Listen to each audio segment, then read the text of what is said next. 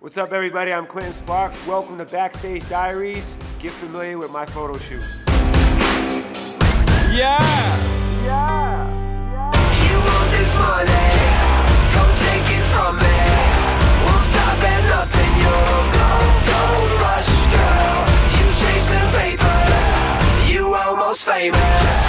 Fuck all them haters. You're a gold.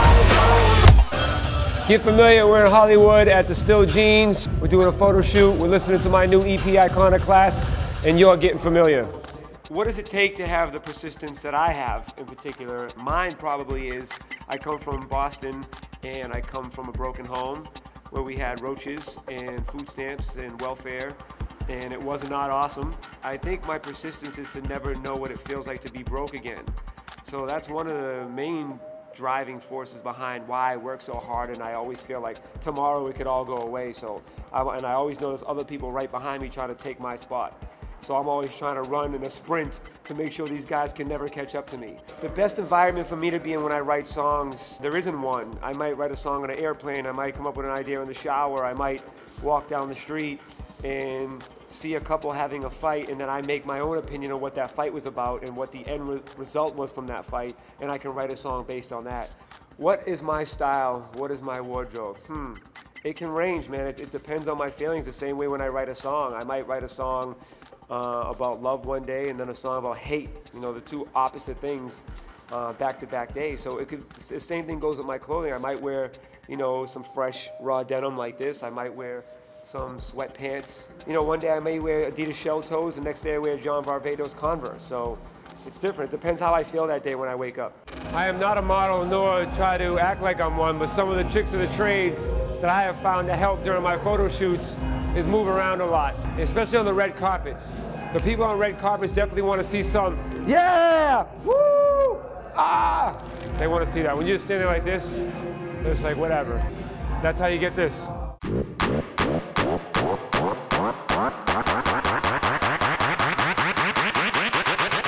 How do I create a playlist when I'm going to DJ? There's multiple ways. The way I like the most, which I do more often than not, is I don't.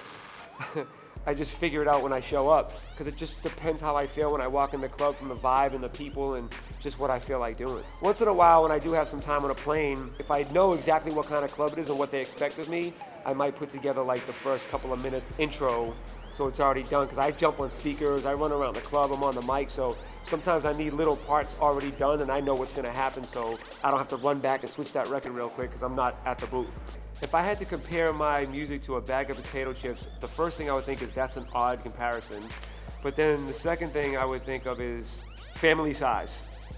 Just the biggest size you can get so you get more music. I don't know, does that make sense? I guess it makes as much sense as the question.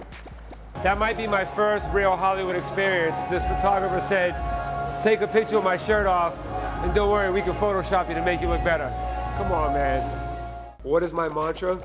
Well, anybody that knows me and knows me from the beginning of my career to now, they know that get familiar is my handle.